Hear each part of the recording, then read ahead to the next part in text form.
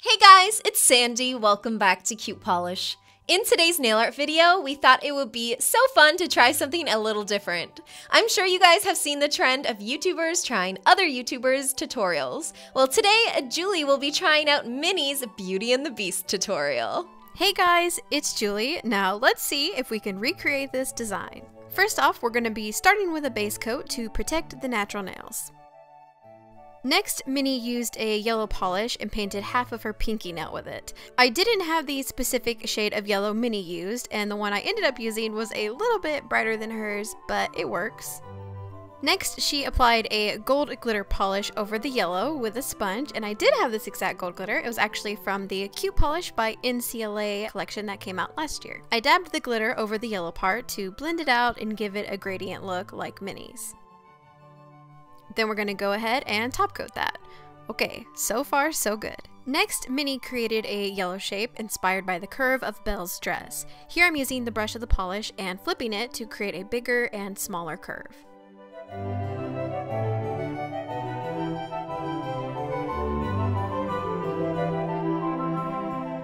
Next, she used some of that gold glitter on a detail brush and outlined the shape of the curve and then added some rhinestones.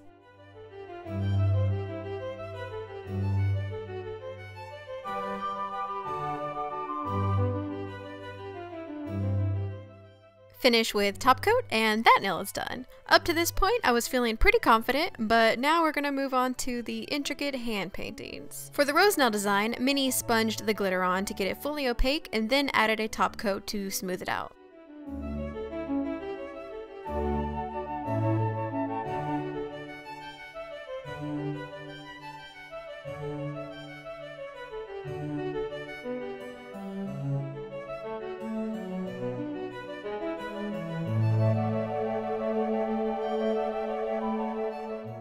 Next, she used black paint and created a small swirl in the middle of the nail. Then she added two C shapes on either side to make it look kind of like a bow. And at this point, I realized Minnie's beautiful nails are bigger than mine, and I should have scaled things down to fit my square nail shape. And as you'll see, my rose did end up looking a little more cramped than hers, but it's on there.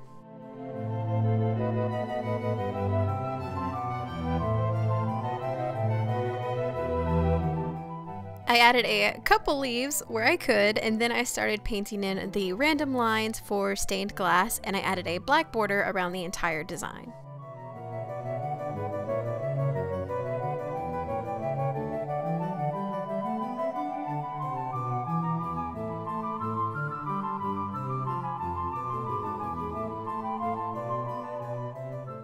Next, I mixed some of my yellow polish with clear polish to make the color more translucent, and I filled in the stained glass with that.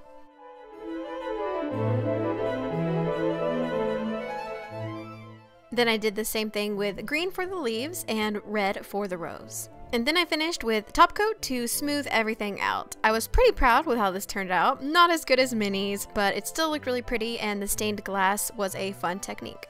Now this is the part where it all goes downhill. So to create Belle, I mixed up a skin color similar to the one Minnie used, and I painted the outline of Belle's face. It was really hard to get the proportions right on my nail shape compared to hers, and I also decided to flip the design on my nail because it was easier for me to paint it that way. Using dark brown paint and the tiniest detail brush I had, I sketched on her eyes, which as you will see started off really wrong and kind of crazy looking. I added the nose, which I also messed up immediately, but the good thing about acrylic paint is that you can fix mistakes with another color.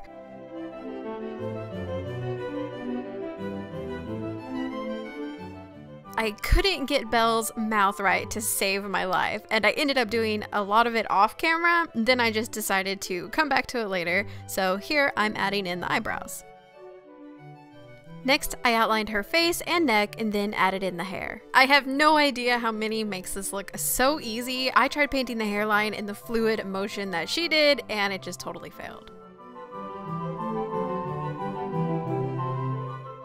Next, I'm adding in chip, which was very cramped because of my nail size and shape, but I did the best I could. So then I tried to add blush with the sponge technique that Minnie used, and it looked awful.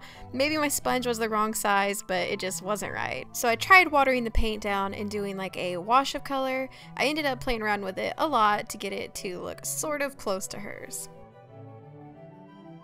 The mouth was the hardest part of this entire design. I just couldn't get the proportions right, and I went over it so many times. I felt like adding the teeth in made it look like she was wincing in pain, but in the end, I just left it with what I had because the layers are getting too thick.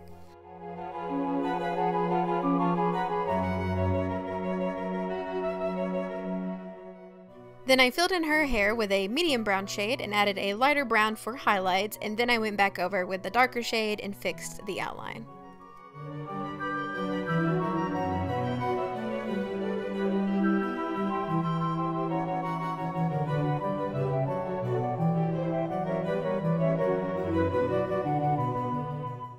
Then I added the brown to her eyes and attempted to fix her lips with a little bit of pink, and lastly I added a reflection dot to the eyes.